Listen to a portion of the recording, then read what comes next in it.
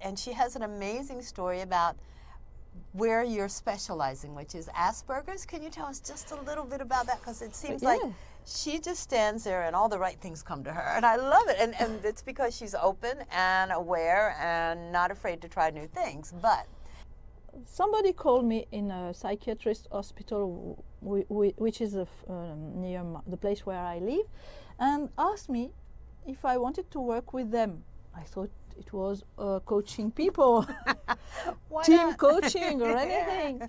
And the first word the lady told me were, "I suppose you never heard about Asperger's syndrome." So I said, okay, I think I've raised one for 20 years.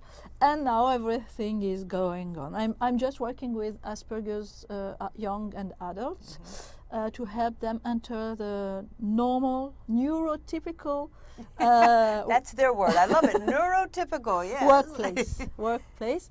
How do you say, putting some oil in the engine? I love it. She says, just putting oil in there to make it a little smoother. Yes, to get it through. With all the actors being there, just not saying, okay, this is the right man or woman for you. They know everything. They are good at that. They are Aspergers. They are very, very clever. No, okay. Here we are. We are going to be together with you for a few weeks, months, and we are going to work together. And afterwards, okay, I let you go. Where it's rusty or you're having trouble, we'll put a little oil. Yes, that's it. Put a little oil. Don't be afraid. Yeah. Give us examples of, you gave me some famous people who had Asperger's. It's like, wow.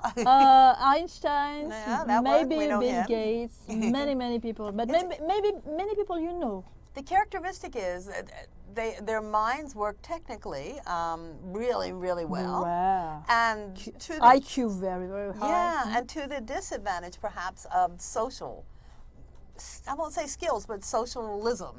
They are not empathic. Yeah. They're not empathic. They don't know what it is. They cannot read on the other face. They got all this other cool stuff going on. Yeah, they are different.